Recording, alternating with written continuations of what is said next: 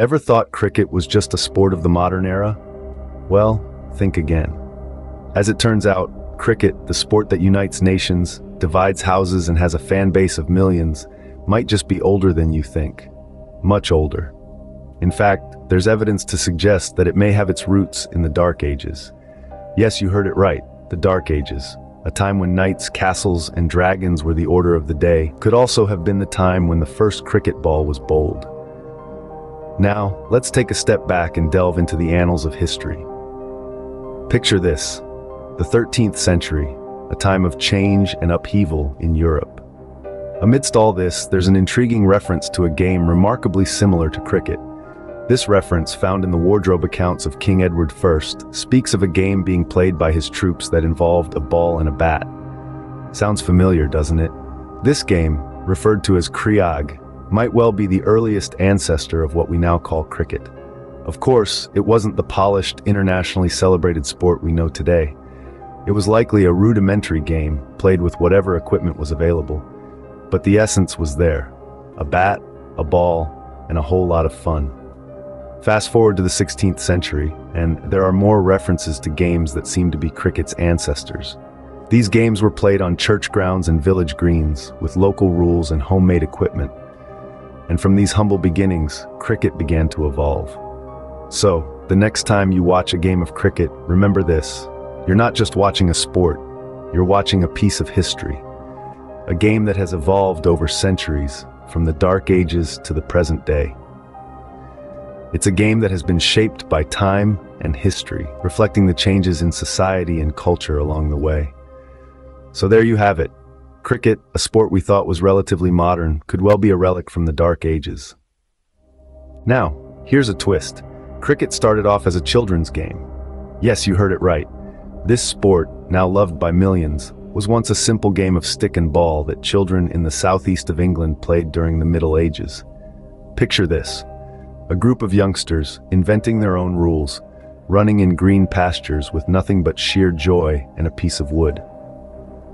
As time passed, adults couldn't resist the allure of this exciting game.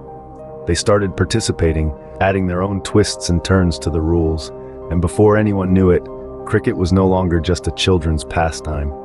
It had evolved into a game that intrigued and entertained people of all ages. The 17th century marked a significant era for cricket. The game had gained considerable popularity among adults, and it was during this period that it began to transform into more than just a leisure activity. It was becoming a spectator sport, with matches drawing large crowds, inciting the kind of fervor that we associate with cricket today. Imagine the excitement in the air as spectators gathered around to watch these matches, the suspense building with each ball bowled and runs scored. The game was evolving rapidly, with formal rules being established and teams being formed. Cricket was no longer just a game. It had become a phenomenon, a national pastime that brought people together and stirred their passions.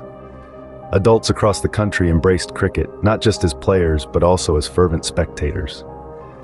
The game was a spectacle, an event that people looked forward to, a source of national pride. This was the era when cricket transitioned from being a simple children's game to a beloved national pastime, a sport that captured the heart of a nation. Fast forward to today, and we see the legacy of this evolution. Cricket is not just a sport, it's a part of our culture, our history, and our identity. It's a testament to the enduring appeal of this game that it has survived and thrived over centuries, evolving and adapting, yet never losing its essence. And just like that, a simple children's game evolved into a beloved national pastime. From English pastures to international pitches, cricket has indeed come a long way. It's quite the journey, isn't it? A game that began as a simple pastime in the green fields of England has now become a global phenomenon, reaching across continents and cultures. The spread of cricket began during the era of British colonialism. It was the British Empire, with its vast reach, that introduced this sport to different parts of the world. The game was taken to the West Indies, Australia, India, and more. With the British Empire's influence, cricket became more than just a game. It became a symbol of unity, a way to connect the colonies to the motherland. Interesting to note, however, is that the first international cricket match wasn't between England and one of its colonies. It was actually between two nations you might not expect, the United States and Canada. This historic match took place in 1844, a time when cricket was still a relatively new sport. The match was held in New York, and it was a spectacle like no other. Crowds flocked to witness this international contest, and it was then that the world realized the potential of cricket as a global game. Imagine that. The US and Canada, two countries more known for their love of baseball, were the pioneers in international cricket. Over the years, cricket continued to spread, reaching every corner of the globe. Today, it's not just a sport, but a way of life for many.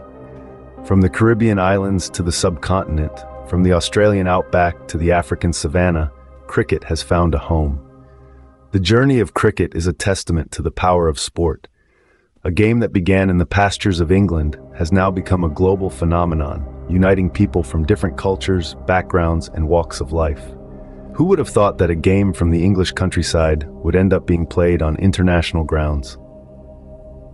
Cricket today is much more than a game. It's a global phenomenon.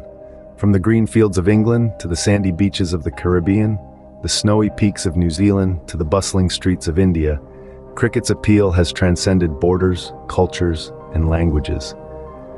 In its journey around the globe, cricket has evolved into various formats, each with its unique flavor and charm. The oldest and most traditional form, Test cricket, is a 5-day marathon that tests the skills, patience, and endurance of the players. It's a battle of wills, a game of chess on grass, where every move counts. Then there's the One-Day International, or ODI cricket, a blend of strategy and speed. Each team gets 50 overs to score as many runs as possible, balancing the need for quick runs with the risk of losing wickets. It's a day-long spectacle that keeps fans on the edge of their seats. And let's not forget T20 cricket, the newest and fastest format of the game. With just 20 overs per side, it's a whirlwind of big hits, daring runs, and high-octane action. It's cricket at its most thrilling, designed for the fast pace of the modern world. But cricket is more than just a sport.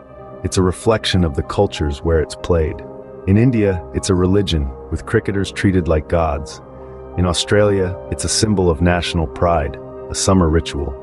In the Caribbean, it's a celebration, a carnival of music, dance, and cricket.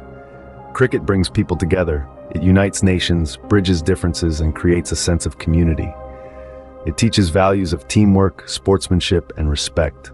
It inspires dreams, fuels passions, and creates heroes. Cricket, a sport that started in the pastures of England, has now found home in pitches around the world. Truly a game that has stood the test of time.